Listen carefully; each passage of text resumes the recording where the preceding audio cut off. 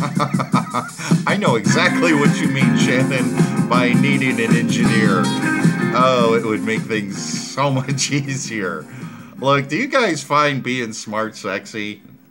If so, I'm going to give you some information so you can go off and be sexy with your friends.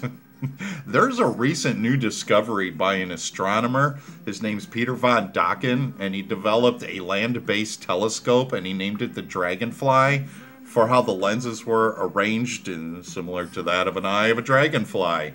Now, there was a discussion on Into the Fray Radio between Shannon LeGros, Ryan, and Sam about telescopes and what an array is, and this ties in really nicely to that. The discovery that was made by Peter von Dachau through his Dragonfly telescope was a new galaxy, and this galaxy is called Dragonfly 44. The difference is, to our galaxy, is that this one is 99% dark matter. Now, science and physics and mathematics have not yet discovered what dark matter is. We just know it's there because of its effects. So I find this completely fascinating. Is there a galaxy that is an exact opposite to what our Milky Way galaxy is? I don't know. I just find it fascinating. So Google search Dragonfly 44. You can learn everything that you could possibly want to know about this new discovery.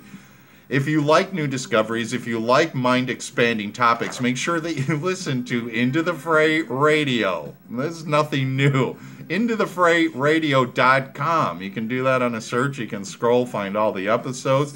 You can catch it on your favorite podcatcher. You can catch it on iTunes, even iHeartRadio. And there's new episodes every week that air Thursday at 7 p.m. Pacific Time or 9 p.m. Central Time.